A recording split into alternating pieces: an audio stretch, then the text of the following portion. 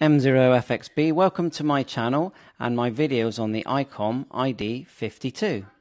FXB, just a quick one. I've got the Android phone here, USB-C cable going to the OPC2350. So we've downloaded the RS-MS3 app, which is for terminal mode. The idea is cables only, contacts, a bit like Wires XPDN, but ICOM's sort of version. We've got the radio in terminal mode by going menu all the way to the bottom, then select DV gateway, that's normal mode, menu, DV gateway, terminal mode.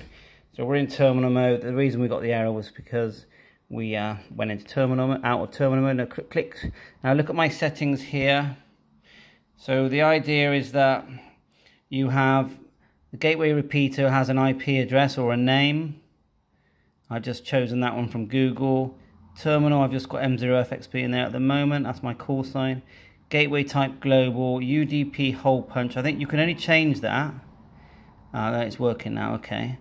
Allow call sign, So then you just click play, like so. Then when you key the mic, now I'm not properly connecting, but you can see how you get this come up. So when we've got, what I'm asking for, if anyone's got any help here, because it's picking up my radio, you know, it's communicating with the app, is can someone give me a good IP address and the correct call sign that I should be putting in, and XLX number for the radio, for the ID-51plus or any of the terminal mode radios, so I can actually get this working and actually talk to someone. 73, thanks for your help, all the best. Thanks very much for watching this video. If you enjoyed it and you find it helpful, please hit that like button and subscribe.